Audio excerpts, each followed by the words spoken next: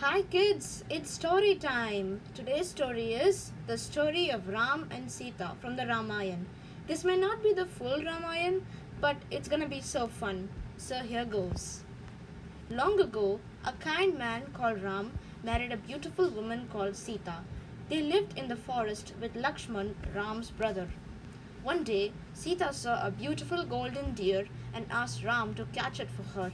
Ram ran off to chase the deer. But Ravan, king of Lanka with 10 heads, was hiding and he kidnapped Sita because she was so beautiful he wanted her for himself. Ram was really worried, so he asked Maruti, king of the monkey army, for help. Eventually, they found Sita locked up, so Ram, Lakshman, and the monkeys fought the cruel Ravan and his demons. Ram was given a sword from the gods and struck down the demon king. The battle ended. It was night time when Ram rescued Sita, so the people of their kingdom lit lamps to show them the way home, and they all lived happily ever after. The end. Thank you.